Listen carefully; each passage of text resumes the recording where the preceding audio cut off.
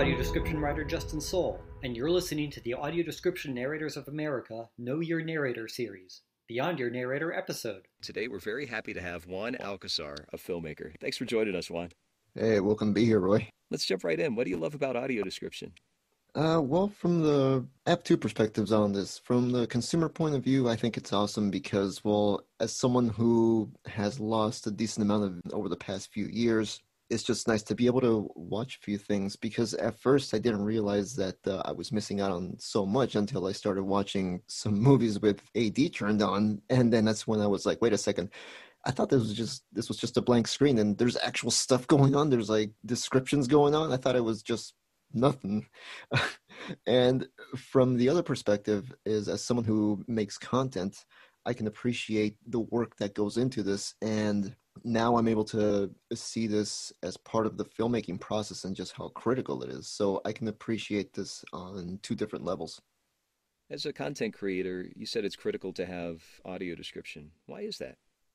Well, I mean, I do come at this from a kind of a different perspective because as a legally blind person, I do see things a little bit differently than just someone who is completely sighted who's making movies. Most of the time, I'm assuming that most people who are sighted aren't thinking about this stuff until they get to post-production. And for me, I've recently changed this perspective. I'm trying to keep in mind stuff like audio descriptions because I may add it to it, or I may just be more descriptive with a piece of dialogue, or just might think about like how would a piece of audio description fit in if I were to add a track. So it's just become part of the filmmaking process for me. In other interviews, you've talked about how you don't see audio description as being tacked on, but it is a part of either production or post-production. Can you help clarify that a little more for our audiences? And this is also based on interviews I've done with you and times I've talked with you as well. But a lot of times during production, it's like you have the planning stage when you're writing, which is pre-production. Then you have the actual filming part, which is production, and editing, effects, taking care of the sound, etc. That's post-production. And usually audio description is left until it's one of the very last things that's put on there. And a lot of times, because studios or filmmakers want to just get it done as fast as possible, they tend to just do it rather fast. Sometimes it doesn't have the best of quality. Sometimes it does, but sometimes it doesn't. So that's what I mean by tacking it on at the end. That speed when you're rushing something that can possibly sacrifice quality, and it's an inconsistent experience.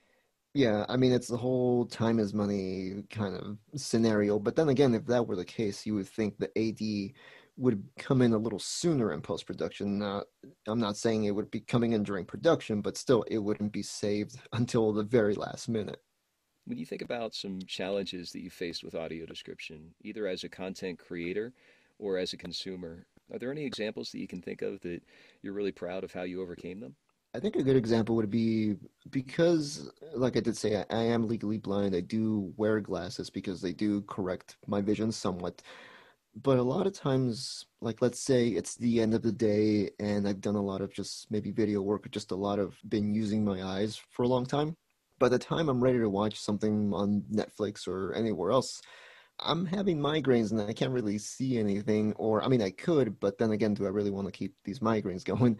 So a lot of times I've noticed that I tend to just take the glasses off and just put the AirPods on and just go to town with Netflix and turn on the AD. And the funny thing is, a lot of times, even though I'm just seeing a blurred image on screen, I don't feel like I'm missing out too much because it depends on the quality of the audio track. But still, I mean, for me, it's felt like I haven't missed too much with having the AD turned on and me not being able to see any details on screen. Love how you say that. You're not missing things. It's another form of connection that the creative content still comes through. Yeah, I mean, in a way, it's kind of like, I'm not saying they're the same thing, but like an audiobook. You hear the narration, you hear the details, and you just fill in the rest with your mind. In a way, it's kind of sort of a similar way with audio descriptions. So, like I said, two different things, but still relatively similar. If we could go back to quality of audio description, can you think of some things that affect quality in audio description for you? I'll go back to the audiobook example. Like a good one would be when you're ready to listen to an audiobook and you want to listen to this book series or anything like that, and then you realize the first few seconds, like, holy cow, this narrator's not going to do it. This person's not going to do it. They're taking me out of it, and it's like, crap. What do I do now? Do I just like sit and bear it? And so yeah, that really kind of takes me out of it. Sometimes I do just hang in there, but sometimes just the way the person's reading lines, it just doesn't. In comparison, when it's a narrator who's more into the project, you can just tell. It's one of those things that you can just hear when they're more invested, and they're more invested in having you enjoy the project more. It's funny, it's like you might not notice these things right off the bat, but the more you listen to them, the more you start paying attention to them. And it sounds like the way that you're saying paying attention to the narrator, that means that she's keeping you within the story that's being told. Is that right? Yeah, I mean, the irony is that the more you actually pay attention, the more the narrator just kind of recedes into the background because it just matches everything. So it's almost like, yeah, the narrator's being more noticeable, but in a way that they blend into everything else. And like I said, that's where the whole filmmaking process comes in, because if you're going from a something that's more familiar with people, if you're watching something and you're like, oh, that was a nice tracking shot, or that was a nice take, if you're paying attention to what the camera's doing, it's like, are you really getting into the film or TV show, or are you now taken out of it because you're aware of one of those elements that came into the making of the film? So when you're talking about some of those technical details of the director, the DVDs used to have director's commentaries. And I'm curious how you feel about maybe a audio description track that also has a second audio description track that does go into those filmmaking details, what's happening on screen, how the camera's moving.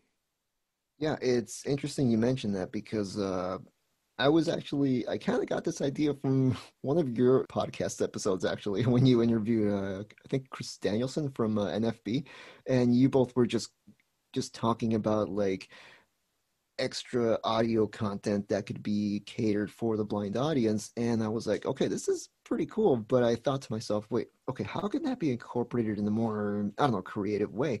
So I started brainstorming. I'm like, wait, maybe adding a track where something like almost a prologue where the narrator would say visual details that the audience would not be able to get. Like a good example in the movie 1917, which you narrated actually, as good as that movie was, nowhere in the AD track did it mention that this was done in one take, or it was made to look like it was done in one shot.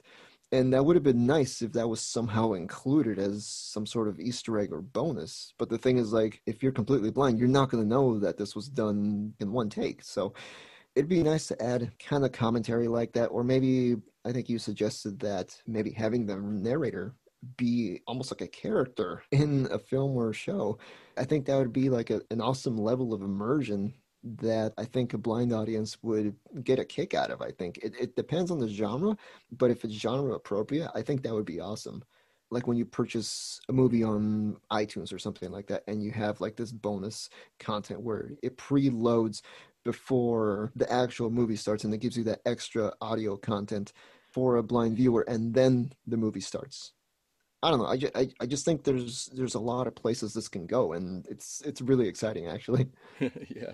And thinking about live theater, live audio description, and how that's already happening with audiences arriving beforehand to either have the sets or costumes described or shared and introducing the characters. That it's very similar to that. And with the, as you use the analogy that these bonus episodes, like what Chris was talking about, that can help bring even more content to our audiences. Yeah, I mean it's like you said, the touch tours that people have with stage productions. I think that's really cool. If there was just a way to somehow include that into movies or TV shows and more visual content, I think a blind audience would be more invested in what they're watching. I'm not saying that they're not already, but I think it would just make it easier to be even more invested in just the story, the characters, etc. It really sounds like technology is helping with the creative aspects of access. It is, but there still needs to be some work done. But granted, it's great that there's something available at the moment. Well, let's talk about that. Where would you like to see audio description go if you could have your dream world? If I could have my dream world, okay. I kind of have a bone to pick with this topic a little bit, well, a lot. Last year, I made a video on my YouTube channel talking about why classic films are not audio described. And look, I get it. Recent movies, the new releases, are going to get priority over the classic ones. And it's likely more difficult to describe the classic ones because there's all these historical elements, all these norms that are probably different. I recently watched Dial M for Murder, the Alfred Hitchcock movie, and it was great that it was audio described, but then again, it's like there was all these little nuances that pertain to the time period that the film was shot and released, and it was just interesting hearing that. So I can understand why it's likely more difficult to narrate something like that. But part of me just kind of gets annoyed a little bit when I'm like, okay, well, Citizen Kane and Vertigo and North by Northwest don't have audio descriptions, but Cats and Trolls World Tour does. So another thing is foreign films. I've wanted to watch the movie Parasite for a while now, and it just irks me that at least that film, it's like, why doesn't that have audio descriptions? Because, okay, I get it. It's likely a lot tougher to describe a foreign film because not just you have to describe what's going on screen, but also have maybe another narrator reading back what would be subtitled. So that can be pretty difficult. But still, I mean, you would think that the film that won Best Picture for this year would at least be audio described in America. And with those examples of non-English speaking films that the sighted audiences have access to dubbed versions. I'm thinking about some of the titles that aren't even films, but series that are on the different streaming platforms that are dubbed and dubbed in a way that is a little different than, 30 years ago when I'm thinking of Godzilla dubs that might not have been as immersive, but the dubbing voice talents have really brought a performance game that's an experience that, if not equal to the non-English speaking, it's pretty close. It seems like it's just figuring out the alliance between the dub that already exists for sighted people and adding audio description. Oh yeah, I mean, just look at anime as an example. I mean, it's like some dubbing is done so well for anime that you almost forget that the original track is in Japanese. So, I mean, that goes to show you that, yeah, that kind of talent should be sought out for with foreign language movies. So we've got to get the classics covered, which are starting to happen. Got to get anime and get some more non-English speaking titles, specifically the Best Picture wins. Yeah, and also to go off on a bit of a tangent, though, this is just starting off, but video games should also start getting that treatment sometime soon because it's great that The Last of Us 2 was such an achievement in accessibility in video games. That's awesome, and I'm hoping that continues. But the thing is, I've heard a few people say that the one critique that they did have for it is that the cutscenes were not audio described. They were saying that it could help in the future if cutscenes were audio described, just like how films are. But still, I'm really hoping that The Last of Us 2 wasn't just a one-off kind of thing. I'm hoping that this trend continues, and I'm hoping that this accessibility trend spreads into the video game realm because, yeah, I mean, there are gamers who are legally blind or totally blind. Another thing that hasn't been covered as far as accessibility is concerned is something like YouTube. I know that there's a website called YouDescribe, and it's great. It's great that there's volunteers who are available to describe certain YouTube videos, but the thing is there's so many YouTube videos out there that it might be better for YouTube to incorporate a secondary track for creators, not just to have audio descriptions for, but just a secondary track to have commentary, like creators' commentaries, or just put Easter eggs in there, or just anything like that. I mean, make it accessible, but also make it useful for the general public because most of the time when something becomes accessible, it's because it's also been made for the general public, like audio description.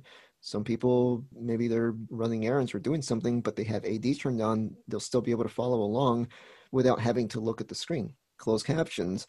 If someone's watching a video late at night or TV late at night, they can turn on closed captions and still follow along in a way. So it's the whole universal design aspect. It's like, it's great if it's made specifically for blind audiences, but at the same time, it's going to be even more beneficial when there's going to be a benefit to the general public as well. There's one more thing I'd like to mention that I've recently gotten passionate about as well. So, as great as it is for both of us to be talking about AD and accessibility, because I come from a film school background, it would be great if a film school or just an online course was created to cover both disability history in movies, just how disability was portrayed in the movies back in the day to present day, but also how to incorporate audio descriptions, how to write good closed captions, how to write for audio descriptions, things like that, how to make your content more accessible. And I think that would be awesome if there was a film school course or an online course to cover that, because the more people behind the camera that are aware of this, the more things like these aren't going to be just thought of as, oh, let's just add them on at the end to check off a box. It can be part of the filmmaking process instead. I'm hoping it happens. I'm not sure if it will, but I'm really hoping, crossing my fingers here. But then again, I'm not just going to be crossing my fingers. I got to be advocating for this stuff too. So yeah, Hmm. somebody's got to get the ball rolling on that. How can we follow you, Juan, either on social media or otherwise? My YouTube channel is called JC5 Productions, so just the JC and the number 5 Productions. I'm on Twitter and Instagram. I'm at JC12209. It's something I've had to live with after I changed everything to JC5 Productions. And Facebook, I'm on there as JC5 Productions on Facebook as well. Great, Juan. Thanks so much for joining us. Hey, thanks for having me, Roy.